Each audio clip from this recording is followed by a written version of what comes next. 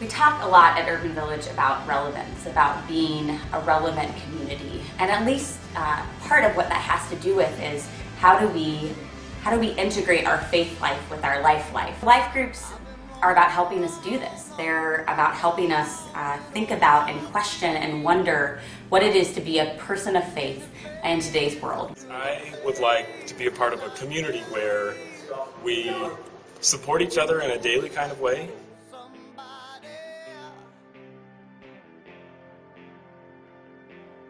Part of the Life Group is to be a welcoming community, a place where people from every walk of life and just no matter who you are, who you love, or what's going on in your life, or what you're doubting or believing or not believing. Life groups are about offering, about us helping one another become generous in our spirits and arbiters for justice in society. I chose the life group simply because I wanted accountability. One obstacle that I thought was, would I be able to be committed to this, to do this weekly? I was surprised at how my life sort of worked around it, and that I came to look forward to that time spent with others on a regular basis. When I first heard about the life groups, I was nervous because I didn't think that I knew enough to be there. Like, I didn't have the information that you're supposed to have in order to have a conversation.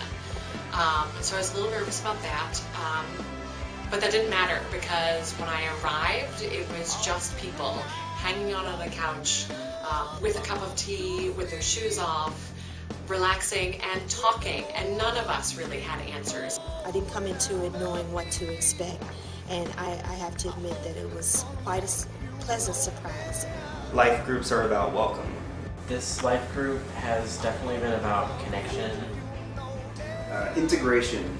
It's about breaking down barriers that we have that separate our life and our faith. Life groups are about challenging and encouraging each other, and it's just great to have that accountability every day. If you're not sure whether you should participate, I would say commit to it, give it a try. The whole point about life is that there are questions that we don't have answers to, and you may have questions about what it actually means to be in a life group. So ask them. Come talk to me, talk to the other people who've led a life group, and ask that question, because I promise it will be a good one and we'll be able to provide you with more information.